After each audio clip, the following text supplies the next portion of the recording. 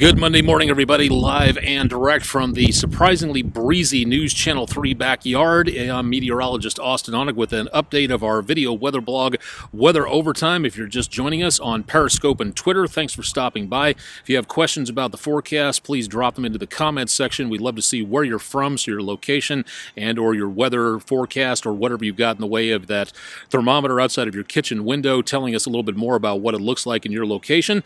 Please let us know a little bit more about that. Decided to get outside for this morning, partly because the News Channel 3 studio is occupied with a little bit of stuff that usually goes on at this time of the morning.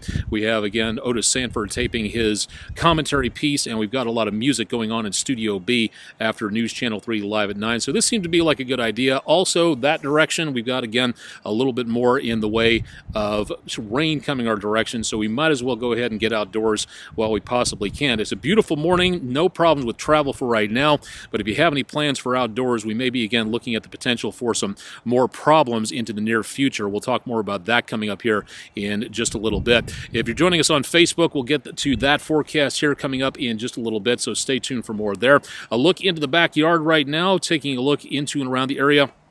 Just behind me, that's Big River Crossing that you can see. Where's my fingers? Right there. There we go. Big River Crossing back there. News Channel 3 studio backyard. We're actually just into the backyard area. If I can keep my camera from blowing over by just a little bit. Sorry about that. And as of right now, there's the studio building. Everybody inside, wave hello right now so we can see you.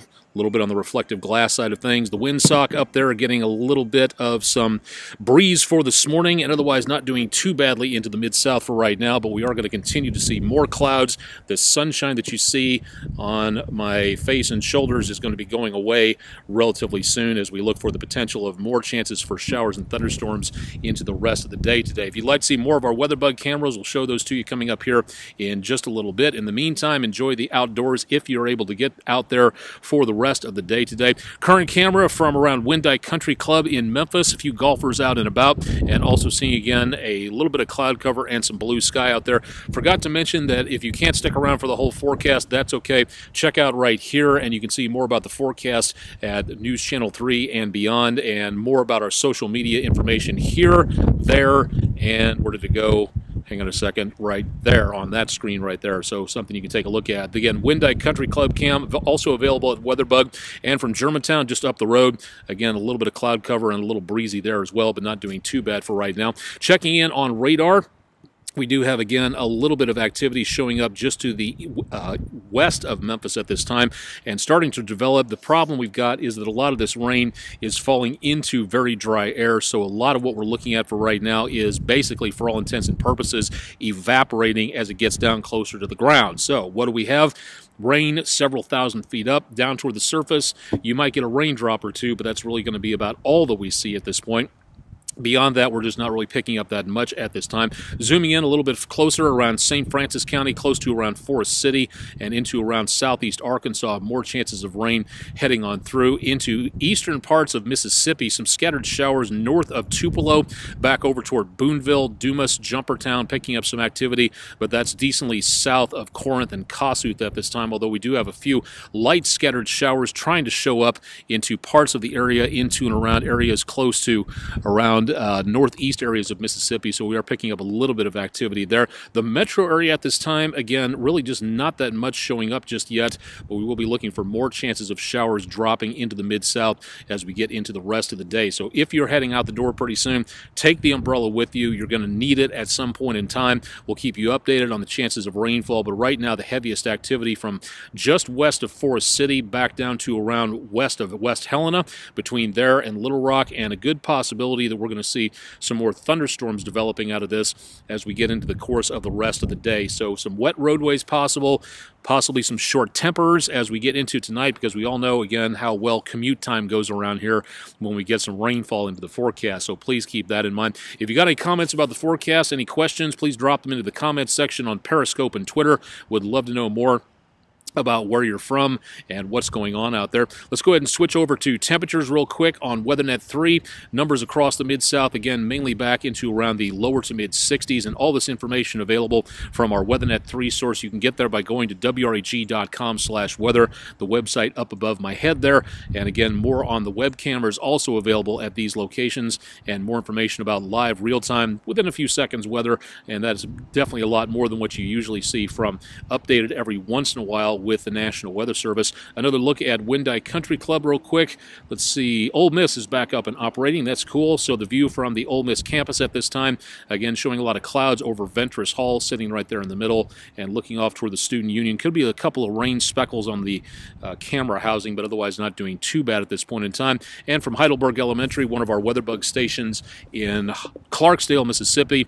Windy, doesn't look like too much rain just yet, but more rain heading your direction as you just saw on radar. Currently on the satellite picture, again, we've got plenty of clouds developing and even more moisture heading up from the Gulf of Mexico. That's going to give us, again, the potential for more cloud cover into the rest of the day today. Probably going to be tomorrow night before we see some clearing skies coming our direction.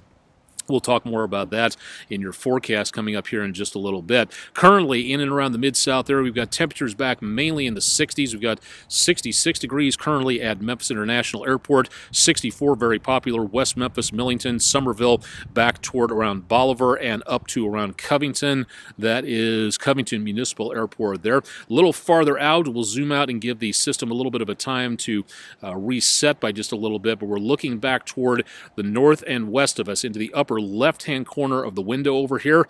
Time to play Spot the Cold Front once again, and you can definitely see where the change in temperature is occurring back into around northeast Kansas and into around parts of Iowa, Missouri. Temperatures very mild, but back into Nebraska and western Kansas, temperatures in the 30s, 40s, and if you look even farther, all the way back into around Colorado and Wyoming, we've got snow coming down, and it looks like temperatures back into the teens. So this is going to be a very sharp cold front heading our way. Looking again at some much colder temperatures heading into the Mid-South into about the next 24 hours. We'll explain more about how that's going to happen coming up here in just a little bit. Storm Prediction Center is showing again, ooh, this is a new forecast here. This just got updated. We now have a slight risk of severe weather in the yellow shaded category just to the west of the Mid-South area, back to around portions of western Arkansas, east Oklahoma, and a good swath of western and southwestern Missouri.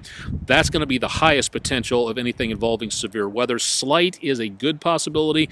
The lesser possibility in the dark green marginal area, which now has extended into the Mid-South area, including the metro, it looks like, for part of the area and extreme northwest Mississippi, which means the threat of severe weather is now starting to get a little bit closer to us. It's not much, but it is still going to be a possibility into later on tonight. So what are we looking for?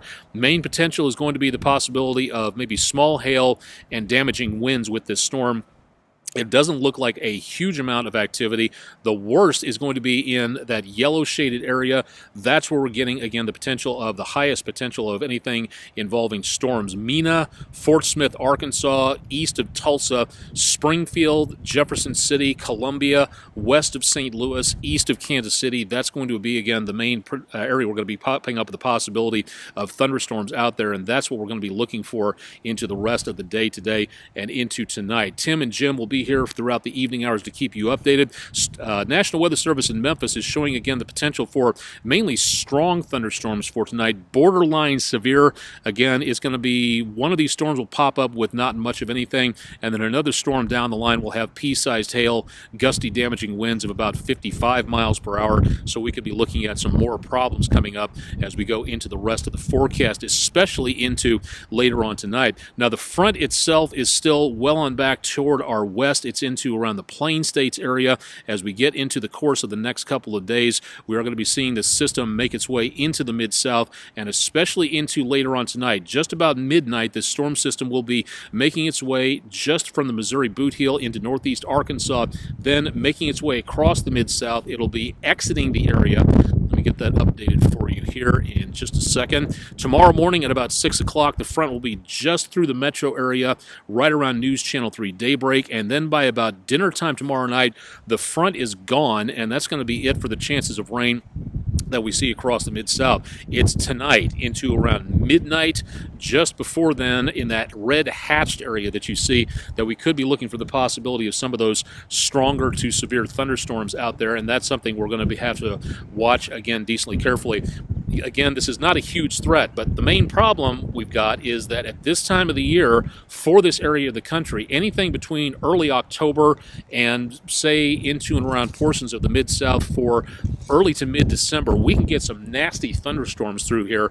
If you don't believe me, ask the people around Germantown and Collierville what happened back in about, I want to say, 94, close to where Houston High School is right now. We can get some pretty good thunderstorms developing in those locations for right now, so that could be a problem that we need to pay attention to. So again, definitely want to have your phone charged just in case you need to get to someplace involving shelter. Have another way of getting your warnings. You can get them through News Channel 3 on air. Make certain your weather radio is ready to go. Make certain you've got things ready to go for warnings that you can get from the National Weather Service on your cell phone. Good opportunity to get things ready to go there. It's best to have Plan B, Plan C, Plan D ready to go when it comes to severe weather for situations like this, just to be on the safe side out there. So please keep that in mind if you're going to be doing anything around about the area for tonight.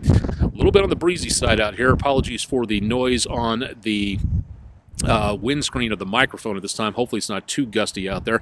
Let's take a look and see what's going on with temperatures. Again, through the rest of the day today, this is where things start to get a little bit more interesting. We'll start to see numbers back in the high 60s. As we go into later on, more chances of showers and thunderstorms going to be popping up as we go into the rest of the next couple of hours. Now, tomorrow morning, we get into about midnight, temperatures in the lower to mid, maybe a few upper 50s left over out there. The front continues to make its way through the Mid-South. The winds at about 6 o'clock tonight will be out of the south. Very breezy, 10 to 15. Wind gusts could top 20 miles per hour easily into the rest of the evening. Now, by midnight, you notice in northeast Arkansas, in the upper left-hand corner of the map, you start to see the wind barbs turn around from the northwest. That's where we start to see the cooler weather start to make its way into the Mid-South area. So that's where the temperatures will be changing by just a bit. By 3 o'clock in the morning tomorrow, Tuesday, upper 40s to lower 50s, and then throughout the rest of the day, temperatures will either hold steady through about daybreak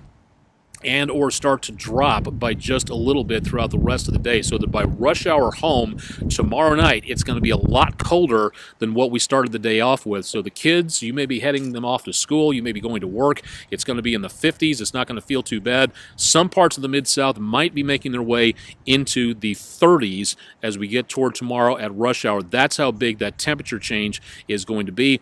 Drier air comes in after that, and through about midnight tomorrow into Wednesday morning, back down below about freezing. Now, I want to check this out real quick as we go a little farther ahead. We're going to go ahead to Thursday. Cooler, dry conditions out there. Low temperatures Thursday night into Friday morning. Could be in the mid to upper 20s. Now, this is where it gets very interesting right here. It doesn't look like a lot of moisture, but that purple blob that you see is showing the potential for maybe some snow showers in the Mid-South area. Now, again, we're not looking at a lot out there, and by midnight, the dew points are very dry, back into the teens and 20s. So, yes, we do have a potential of some snow showers Thursday night into very early on Friday morning. Again, very light activity at best, and confidence at this point, seeing as how this thing is way off into the future, not a lot of confidence that this is going to pan out, unfortunately. Is it possible we could see some flurries mixed in with some rainfall? Yes. Is it possible we're going to see something that's going to close down school or get you into a snowman building contest? Doesn't look like it for right now. Really just do not have a lot of confidence in the situation. But that's what the forecast is calling for here, and not tomorrow, but next Tuesday could be looking at the possibility of some more problems heading our direction there.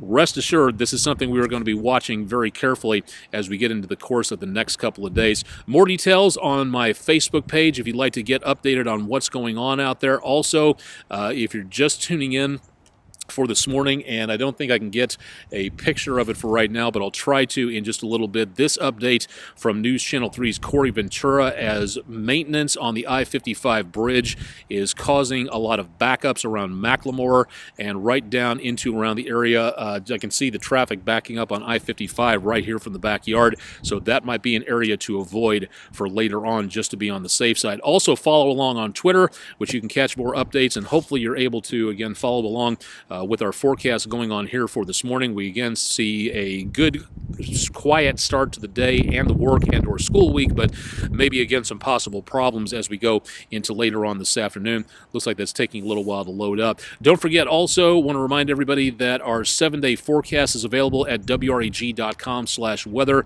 Great opportunity to go to get more information on this website to find out more details about what's going on in the Mid-South. Also follow along with Bob and Josh on Talkback Live. My News Channel 3 Weather Experts forecast is available with them Monday through Friday morning at 8 to 10 a.m. If you can't listen on AM 730 live on the radio, listen online at talkbacklivenetwork.org. Mostly sports chat, but they do a good job talking about current events and have some great guests on to talk about what's going on in the Memphis and the Mid-South area. So good opportunity to learn more about that. And again, that's Monday through Friday, 8 a.m. to 10 a.m. Let me take the iPad camera and see if I can pan around by just a little bit and show you what I'm seeing here for this afternoon. You're looking at the old bridge, the I-55 bridge, and the Harahan and Frisco bridges over there.